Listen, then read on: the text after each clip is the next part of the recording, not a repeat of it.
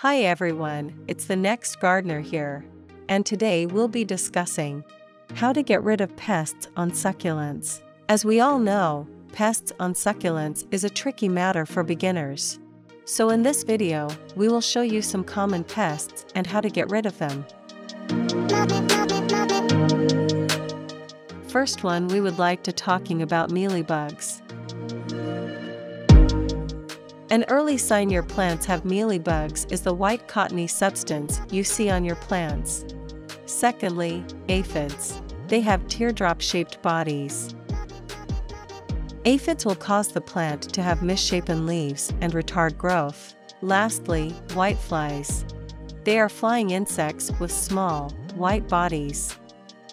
They will produce honeydew everywhere on your plant, which increase the growth of sooty mold. How can I get rid of pests on succulents? These insects spread quickly from plant to plant. You need to move your infected plants away from everything else when you first notice pests on succulents.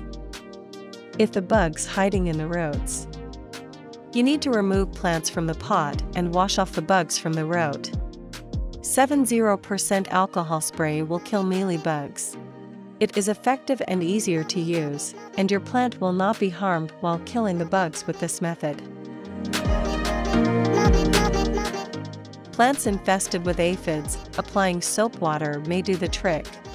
You can dilute the soap water and spray them on the infected area or wipe it with the medical swabs.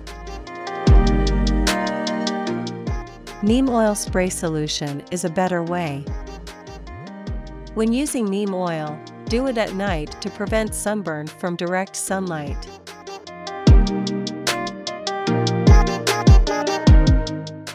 Bugs won't disappear easily, so remember, repeat the treatment about once a week as needed until the infested areas disappear. Well, that's all the video. Hope these work for you in treating. If you like this video, be sure to give it a thumbs up, subscribe and share it with all your succulent loving friends. See you next time.